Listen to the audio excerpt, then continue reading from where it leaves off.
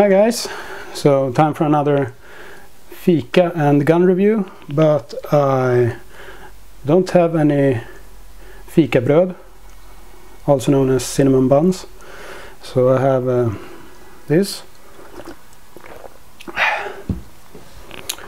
and snus.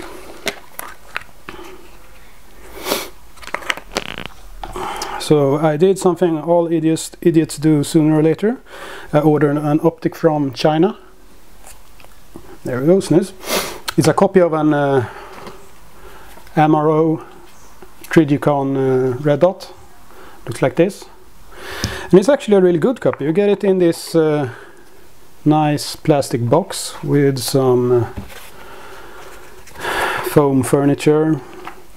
Could probably use this for something else. There's a good lock for it, and you get an Allen key, small microfiber cloth, some kind of quick detach mount that seems sturdy for like an AR-15 height, and a low mount as well. It's silly, but it seems to be well made, but most likely the battery is gonna go immediately and the electronics gonna be shit. I can see the dot. Probably not gonna be able to use this with night vision, but I can see a really faint dot on the night vision setting. I really have to look for it to see it. But I'm not bothered because it wasn't that expensive. I don't remember how much I paid for it.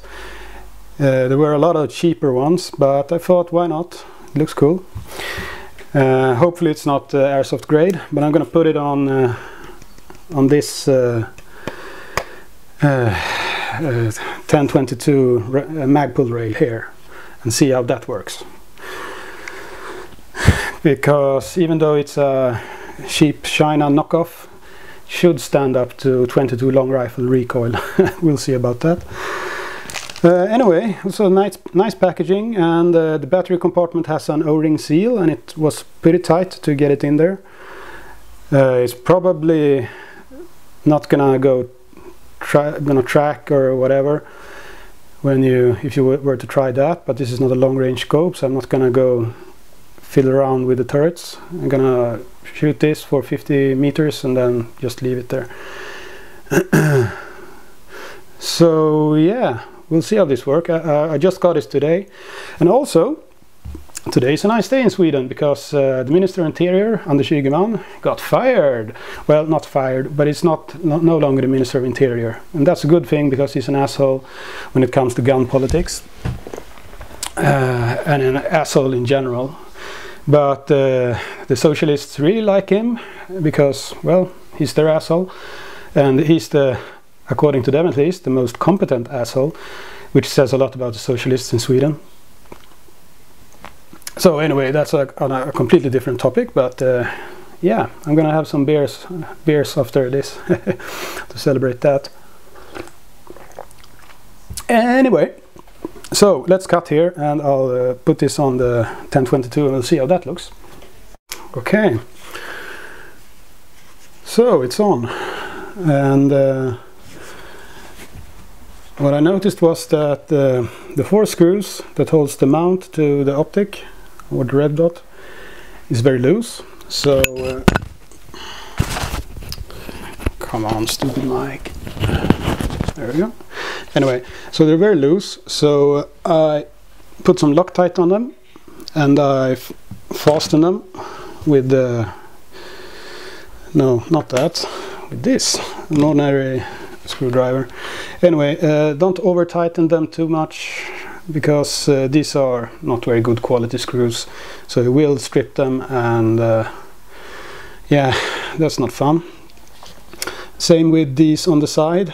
Not sure how well it feels sturdy, but I almost started stripping them, so be careful how hard you tighten them. It's easy to over tighten them, but I gotta say, looks cool. One note, you will need the higher cheek riser that comes with the stock for this, or a stock with a higher cheek comb. Other than that, looks nice. Bit of a chin weld if you want to look through it. If I look through it like this, I get a perfect sight line with the diopter, but I have to go a bit higher for the red dot. But that's not a problem, I'll just swap this. And in the storage compartment here, I put 2 extra CR batteries for this, because I'm guessing I'm going to need it, and also the cleaning cloth that came with this, because you always need that. And this seems to be quite watertight, it has O-rings and whatever, so this should be fine. And I left the batteries in their plastic packaging they came in, so they won't rattle around. So anyway, let's talk about this rifle.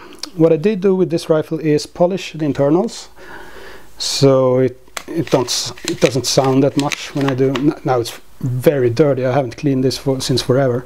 And I changed the bolt stop here for I think it was some kind of plastic, or well, something that doesn't sound as much anyway.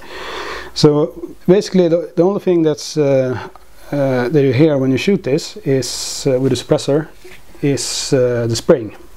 Not sure what I should do about the spring, because it's oiled and everything, but spring is gonna spring, I guess. Other than that, it's quite nice. And now I have some kind of cheap China optic on it as well. I'm gonna try it out and see if it holds up to anything. I'm gonna guess it doesn't. And if it doesn't, well, I'm just gonna throw it away, because it wasn't expensive. And it looks kind of cool, so I'm gonna try it. So that's probably enough about that. And now to go drink some beer and celebrate Anders Ygeman being without a job. Well, he's not without a job. I'm going to pretend he is without a job, because he doesn't deserve one. Have a nice day, everyone.